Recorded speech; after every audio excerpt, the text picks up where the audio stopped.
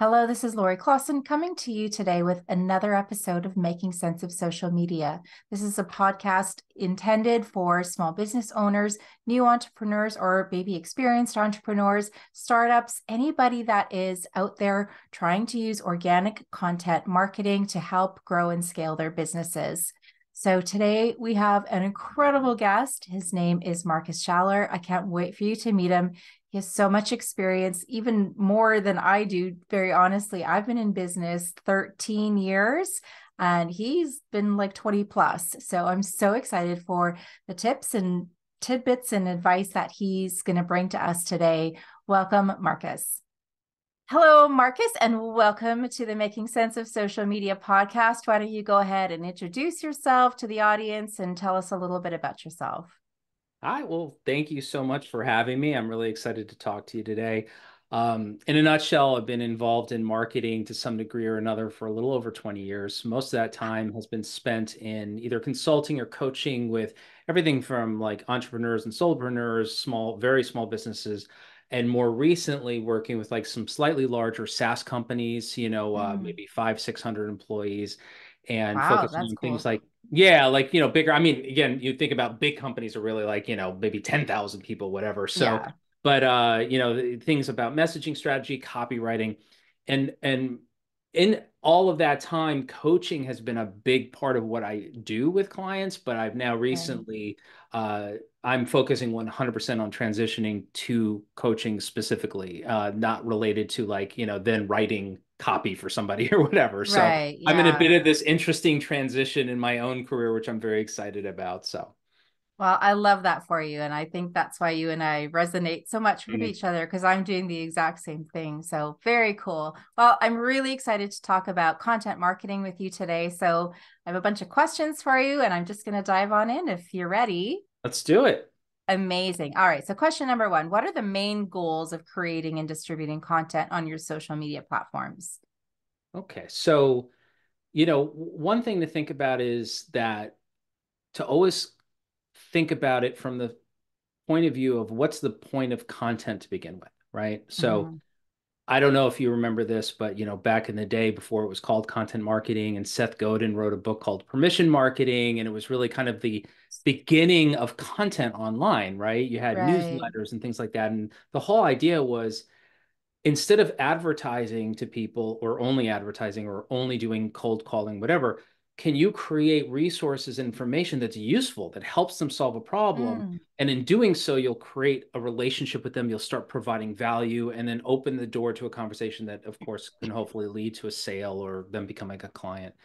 So I always start from that position, right? So what mm. is ultimately the goal, whether it's on social media, like technically social media, or whether it's something like, even a newsletter is not specifically social media, but they're all interrelated, right?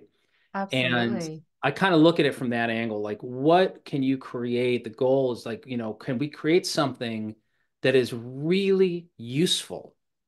And that gets harder, right? Because now there's Yeah. so much content out there, and don't even get me started about ChatGPT and all that stuff, right? We could talk about that too. But there's Oh no my lack goodness. of, Yes. yeah, there's no shortage of content now, right? So now the challenge isn't about even like how do we create useful content? It's how do we create something that breaks through a lot of the noise that we're seeing. Yeah. Gets them to stop scrolling and go, oh, I like this one. This means something to me.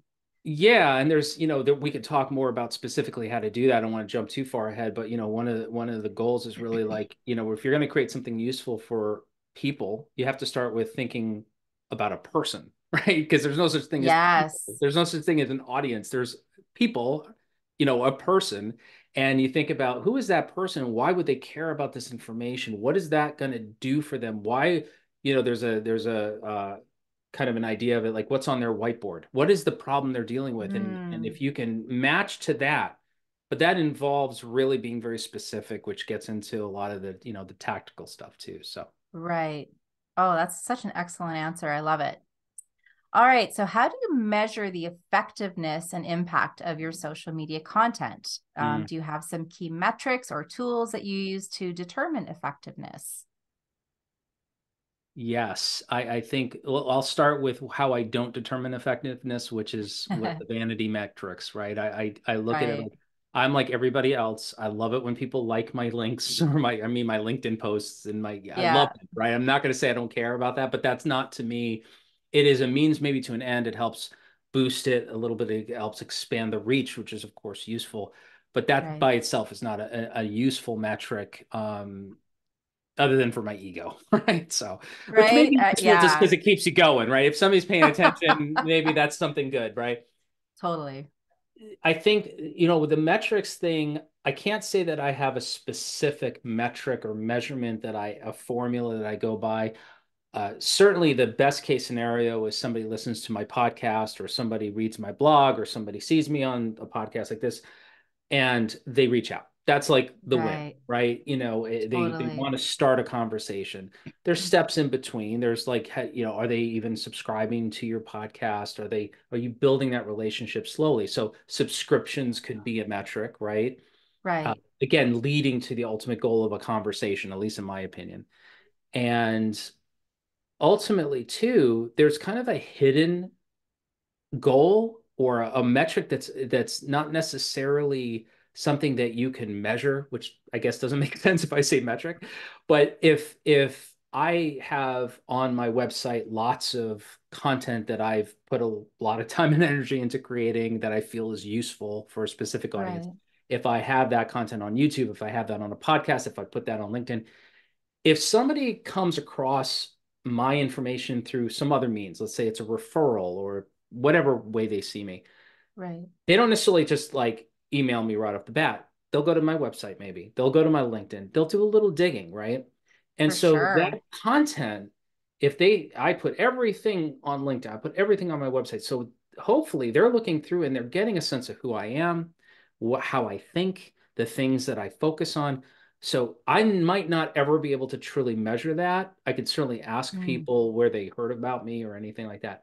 Hmm. But I think that's when I think about content marketing, even for a larger company, even for a SaaS company, it's not just, are you getting a lot of reach? Are you getting a lot of traffic? It's is the VP of, the CMO or whoever it is you're trying to sell to, are they finding stuff on your website or on your LinkedIn that is so valuable that it's actually moving them forward toward a conversation? And that's very hard to measure. Right. It is hard to measure, but it's such an important point is that it truly is all about building those relationships. And that's the Mhm. entire point of content marketing. So, oh, I love that. So good. All right, next question. What are some best practice tips for creating engaging and relevant content for your target audience? So maybe some of your little tips or Yeah. tricks or gadgets or what have you outside of AI. I mean, unless you want to talk about Yeah. AI, Thank you. because I'm a big fan, I gotta All right, say. good. Yes, I Um, am. so I'm still getting well, let's start with AI because I think it's relevant, right? And I don't want Hmm. to I don't want to dissuade people from using it. What I will say is realize that writing well, and let's just, most content is written form, even if it's a podcast, Yes. even if there's some kind of writing element to it Yeah. that at this stage and foreseeably for many years to come, AI and algorithms and machine learning does not have a sense of empathy. It doesn't have a sense of context. Mm, It doesn't have a point of view. It certainly doesn't have your point of view, right? correct. So Yeah. if I'm seeing a lot of this, I'm sure you are too, where, I'm even seeing this on responses or comments on my LinkedIn posts. They're just obviously somebody copied and pasted my post. It fed over whatever. It just kind of regurgitated a comment that seems like it's relevant and kind of mentions key points, but there's nothing to it. You could tell that's not a human. Yeah. To Yeah. me, that kind of use of any kind of technology is absolutely the wrong way to go. Now, where it can be useful is, let's say you want to write a blog post, but you're not a strong writer. You don't feel confident in it. Or maybe you're trying to come up with some ideas. Certainly the tools can help you polish things or outline, a brainstorm, whatever. Like there's a good way to use it. But at the end of the day, remember that you're writing or you're creating content for people. And there's enough robotic content out there that was written by people to begin with, right? There's a lot of Yeah. stale, lifeless. uninteresting stuff out there, whether it's written by a bot or whether it's written by a person, doesn't really matter. Yeah. It also lacks your own point of view. So if you're building a company from scratch, if you're a coach, if you're a consultant, your greatest asset in creating content is your own point of view, your own experience. What I would say is a best practice is start with you. Start with what you deeply care about. That what you care about is going to translate to the people that you naturally should be working with. So that kind of Yeah. answers another problem about clients. What kind of clients? Um, but be yourself. Be true to yourself. You have a voice, even if you're not a creative person. Everybody's creative. You know, not everybody Yeah. identifies as creative. You have your own voice. I'd say just know what that is, trust it, refine it, improve it over time, but just like drive a bus through that, basically. I love that. I'm going to go off. I love this so much, and I'm going to go off script just a little bit here, but Yeah. something that you said just tweaked a thought, like as you coach small business owners and maybe new business owners about how to create this type of content and be, produce what they're passionate about, Mm, that doesn't, it still sometimes is hard for people who lack self-confidence or mm, self-worth. Like, how do mm, you coach small business owners how to have confidence in what they're doing and like show them that yes, you can do this, anybody can do this, but not mm. everybody believes that, even if they're passionate about what they do, right? Yes. Yeah, that is, I think that is a huge sticking point, whether it's they don't have confidence in the value of their own ideas, or where they don't feel confident as a writer or like technically like Yeah. writing a post that's readable. And there's a few ways to go at that. One is that, first of all, to be aware of it, right? To Yeah. admit it to ourselves. Self-aware. Yeah, Mm-hmm. to self-awareness and be able to say, you know what, this is uncomfortable. And a lot of this will be uncomfortable. Like, even if I'm writing, Bingo. right? If I'm creating content for a client, I don't know if they're going to like love it or think like, oh, you get it back a draft with all these marks and whatever. Yeah. No, that's not great confidence builder, right? And I know, right? it's uncomfortable. So that leaning into that discomfort, and I think this applies to every aspect of being a human being and especially business, is being able to lean into that discomfort and really realize that you're not alone in this, that imposter syndrome is quite common, especially when it comes to Yes. sharing our opinions or point of view on a social like LinkedIn, or being really kind of overt about it, right? The act of Mm-hmm. putting out a podcast like you were doing is an act of confidence, right? It's shouting to the world that you have something to share. Yeah. And not everybody's as comfortable doing that. Yeah. So I would say be kind to yourself and recognize that you are feeling what you're feeling. A lot of this is emotional. And then it goes back Yes. to, even if you look at what you do and you're lacking confidence about its validity or value, what I would not do is look to others or other companies as being the benchmark for how to be, because you can look at it Mm-hmm. for like, maybe some good technical tips, right? There's certain things about like when you post is, better times than Yeah. others, whatever. But if you're not confident about your own voice, don't just mimic the corporate lingo and think that's the right way to do it, Or because the latest influencer or something. and especially the latest influencer.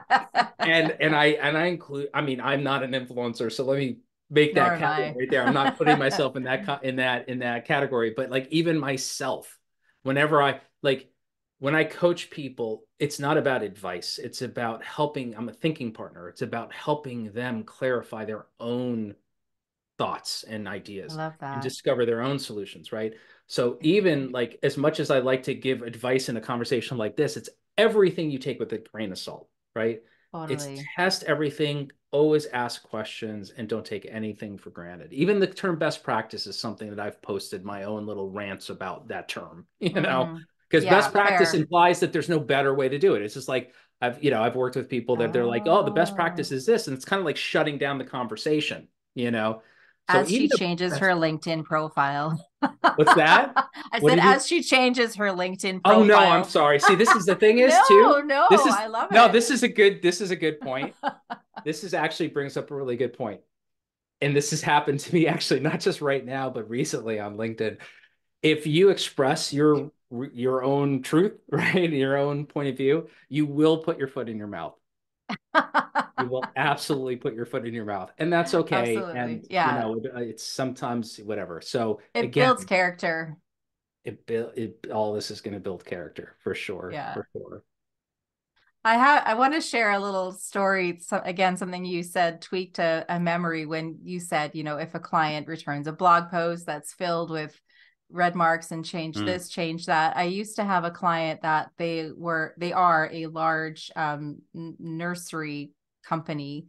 mm, So they grow plants and then they sell them to companies like Walmart and Costco and what have you. And one of the after they hired me to create their content for one of the very first posts I put out had a bunch of plants, of course, mm. because they're a nursery.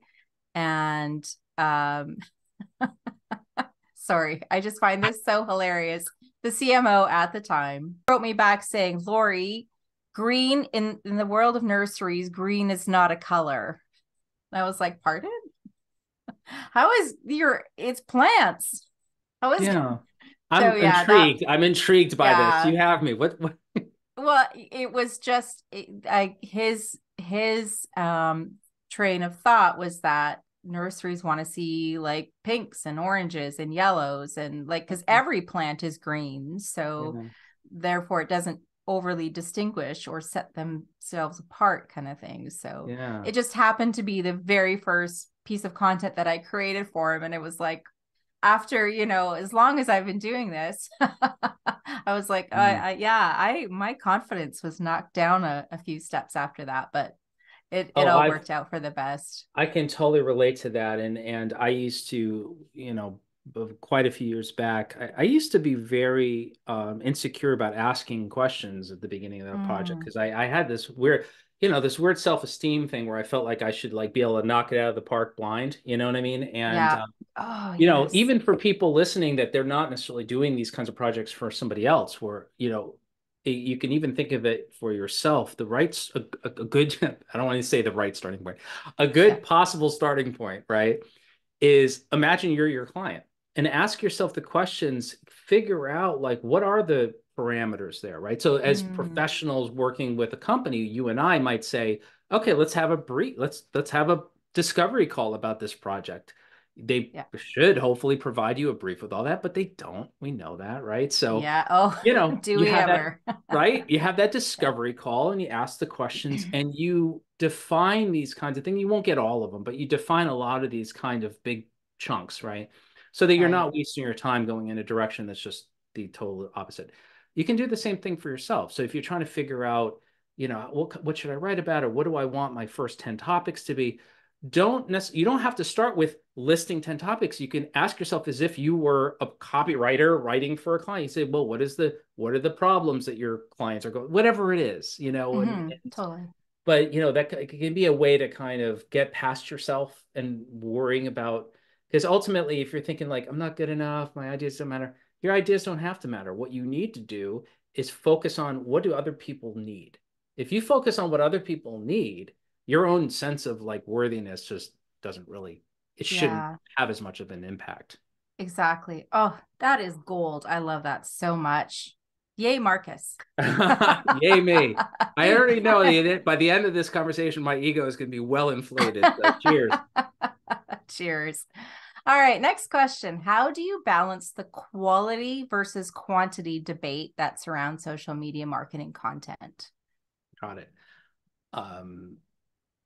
As you can tell, I have opinions, right? I and love them. They're and great. I'm not shy about it. It doesn't work very well for past situations where I was in more kind of rigid cultures that don't like opinions, but this is one of those debates that I just have never wrapped my head around and understood why it's a Mm, debate. I don't personally think that there is a case for quantity without quality. Again, mm, there is no shortage of content, yeah. right? There's nobody on LinkedIn going, darn it, nobody's posting, right? Or podcast fans going, darn it, there's no new shows to explore. Like there is so much quantity out there. right? Yeah. So the idea of that question when people, and you're not obviously the first person to ask it, it's like, you see it all over the place, is, well, what would be the opposite of that? Quantity without quality? Like, how would that work? Are you just going Mm. to churn? And we're seeing that now, especially with ChatGPT. We're just going to churn out. We're going to do the checklist, blog post, and it's, I mean, my opinion, it is not useful, right? It is not helpful. It is just more words or more videos or more stuff. And so I go back to like, what is for myself, right? And we'll use the example of this new podcast, and I'm going to do a little gratuitous self promotion here. Yes, please. The new podcast I just launched that's related to the coaching. It's just all about the problem solving side of things, right? And I thought about like ultimately I want to write a book based on this one. I can't sit down and spend 6 months just writing it. So I'm like, okay, I'm going to do a little bit at a time. And so I committed to I'm going to post every day. So that post is a podcast, it is a YouTube, it is a blog post, it is a LinkedIn post. It's even on Instagram, even though I don't have any followers on Instagram, right? Oh, Right. oh So dear. it Yeah. lives in all these different places because different Hmm. people like to consume things in different ways. Yeah. So I made that commitment, but I made the commitment knowing that I'm not going to do it unless I can do it well. So every Mm. day in the morning, especially because that's my kind of prime time, I spend a lot of time writing whatever that is, right? Yeah. And editing and then recording it and it's easier for me and faster for me because I've done it a lot. So it's you get into a groove, but it's still a commitment. If I felt that I couldn't keep up with that, I would not do it that at that cadence. And my Yeah. other podcast that has to do with marketing was a great example. I started that out when I was in between gigs, and I was like, I was leaving an agency, and I didn't have anything lined up. Not a great idea, by the way, but Yeah. so I had lots of time. So I'm like, I'm just going to do a daily interview podcast, and I interviewed pretty much five people a week, and put out a 5 day a week interview Wow. podcast starting at 45 minutes. I mean, you want to talk about like you're committing. And then very That's quickly, I started getting client work again, and I just didn't have the time. So I pulled back on it. I knew I'd rather do the best show I can once a right. week than do a media. So Right. I'm probably overstating the case, but my perspective is what is the best quality within reason. You don't want to overthink it, and you don't want to keep polishing something endlessly, but what is going to really make an impact? And if you can do that every day, great. Maybe small little snippets. That's kind of my thinking. Like little bits of information right now, I think are easier for people. So maybe there's some value in a Hmm. smaller chunk every day than a bigger chunk once a week. But I don't know if I'm curious about your thinking on that too, because it is such a prevalent thing in marketing, especially. What are your thoughts about it? Yeah, I'm very similar as you when I teach and instruct content marketing to small business owners. I often say if you can be consistent, that's a really big key, but Mm, consistency is different for everybody. So whatever, like you said, what you can commit to. If you can commit to once a week, then it's once a week. If it's once a month, then it's once a month. yeah, You as you follow that trend, then your audience becomes um, conditioned to expect that once a month great post or video or blog post or whatever it is. mm, But yeah, again, for me, it's about consistency but not to the degree of burnout. So, because that's yeah, the last thing I want, because I've burned out myself when I'm trying to produce content on a daily basis, and yeah, it's just not a great idea. And for yeah. most people, daily is really, really hard. So, but And one thing I wanted to add to that too, and I mhm, think it's an important point, especially for listeners of yours that aren't marketers or they're not used to the world of like you and I kind of right. like just speak the lingo and we talk to people about this all the time. You can it's not an either or thing when it comes to quantity sometimes because you can look at it like let's say you create I think a podcast is a great example. I'm such a big proponent of podcasts and one of the reasons is I love to talk to people like you, right? Yeah. It's a fun thing. So for people like us that are talkers, it's a great thing, right? But Yeah. Yeah, I think it's something that is such an easy to consume channel for people. It's a great format for people because they can listen to it when they're driving and while they're washing dishes. It's just a nice thing, right?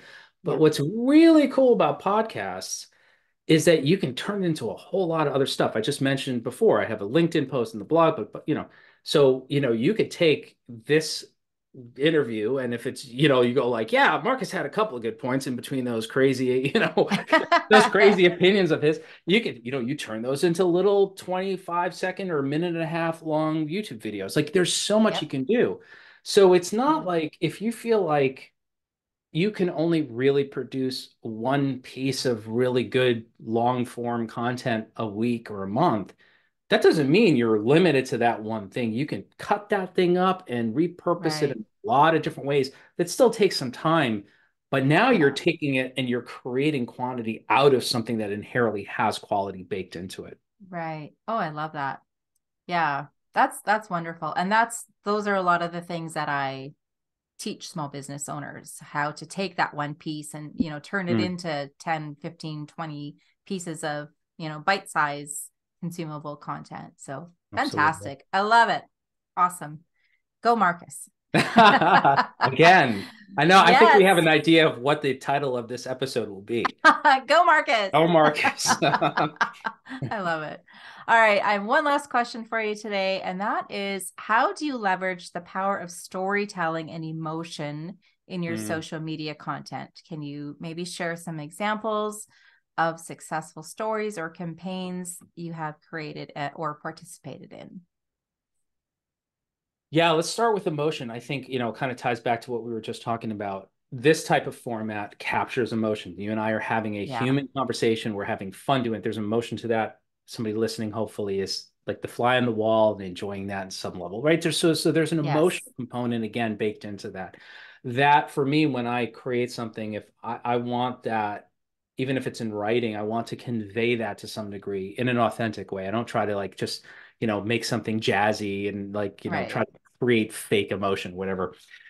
So that part I think is really important because ultimately anything you're doing there, even if you're doing like B2B technology sales or something like, a product, there's always an emotional component to selling something, right? So it's not just features and benefits. There's like, why does this matter to somebody? And it's Mm, again an emotional decision. Even people will tell you B2B isn't there. It's absolutely right. It just has to be yeah. backed up with a lot of logic too. So as far as storytelling, before we hit record, you and I were talking a little bit about story brand and Mm, that has been that format. And for people that aren't familiar, story brand is like one approach to basically taking your whatever would be your marketing messaging and framing it from a narrative perspective or framework. So it's like basically there's a character, the hero of the story is not you, it's the customer, like little things yeah. like that. And I won't get into the details of all of it, but that kind of thing I've absolutely has influenced as much as possible everything I'm doing as far as messaging and how I'm telling the story. Lately I've realized that there's still a lot of learning I have ahead of me on that, Mm, and hmm. really being able to tell stories in a way that like even in a post to be able to share, like a lot of my favorite business books are books by journalists who are really good at Oh, basically capturing a principle and telling it in the story of a historical figure or something, and that's yeah. really intriguing for people. So I think it's very important. I personally still have a long way to go to developing that skill, and but I think even this, again, going back to a podcast or whatever this is, like I'm telling you a story about something, Yeah. right? And that Yeah. story, it's a very natural thing. So we don't necessarily have to overthink it, but there is nuance to it. And there's a lot of Yes. like little tiny details that really can make a big difference. I love what you just said though, to not overthink it, because Mm, then it becomes more of a chore. And I personally feel storytelling needs to just kind of flow, and the more you do it, it's like a muscle, right? The more you yeah. use it, the stronger it becomes. So Absolutely. Well, and I don't know if you've come across this, especially a couple of years ago, I guess when the pandemic was really at the height of what pandemics do. a lot of people were on LinkedIn that hadn't been before, and there was this. Have you heard the term? Yes. Have you heard the term broetry? Do you know Oh, that? no, that's a Okay. new one. All right. So you'd see like influencers or people that wanted to be influencers, particularly on LinkedIn. This is where I spend most of my time social Mm. media wise. I don't use Facebook really, but it would be like usually a dude, and I'm a dude, so it's cool to be a dude, whatever. But like it was That's usually a dude, and it was like kind of like a heartfelt story. You know what I mean? uh Back in the day, let me tell you why my dad's my best friend. It's just stuff that was like, again, it's a taste thing, but it was stuff that was mhm. like very kind of intentional. Like it wasn't, I'm not saying it wasn't even authentic. I'm sure they had a dad, right? But there was this kind of like, let me, the best marketing, lesson I ever learned was from my, Chihuahua or something like that, that can go a little bit like if your story is something like hey, let me tell you about the time I got my first client, like that's a story, Mm. right? Mhm. If the story is me looking around my office going, I wonder if I can use my ceiling fan as a metaphor for relationships, what I learned from my ceiling fan about building relationships, that's when storytelling can feel a little contrived. So everybody, Yes. we all have to do within our own kind of tastes and whatever. Yeah. But that would be one thing I would be like, be careful not to use it as too heavy or too blunt of an instrument because it could come Yeah. very, very insincere and disingenuous. Yeah. Yeah. And then that gets dangerous for sure. Broetry. That's yeah, Poetry. maybe because I'm not a bro. Maybe I didn't see. Yes, and I'm sure as a as I'm not a bro guy, I was not allowed into the cool bro clique, but I'm sure I'm guilty of it too to some degree, right? I mean, I might have shared something that I thought was authentic that came off as broetry, but As long as you didn't use your ceiling fan, then I'm sure it was okay. no, no, no, no, no. It was funny because I can be kind of tongue in cheek about stuff. Obviously, a Yeah. few months ago, we got a new puppy, and my puppy finally learned how to go up and down the stairs. And I just was in a really snarky mood one Sunday, and I decided to post the video of it. And it started out with like 10 marketing lessons I learned from my puppy learning how to go up and down stairs. And of course, Aw. I put just a joke, but Yeah, he's very cute. Here, enjoy the video. exactly. Yeah, again, I if you're real authentic, you will put your foot in your mouth. It will happen. So be warned. 100%. Yeah, Yes, exactly. Well, Marcus, I have enjoyed this so very much. Thank you for being a part of this podcast experience. And I will make sure that all of the listeners know exactly where to find you and to listen to your podcasts. And it's just been a real pleasure and a lot of fun. So thank you so much for being part of making sense of social media today. my pleasure. So glad to be here.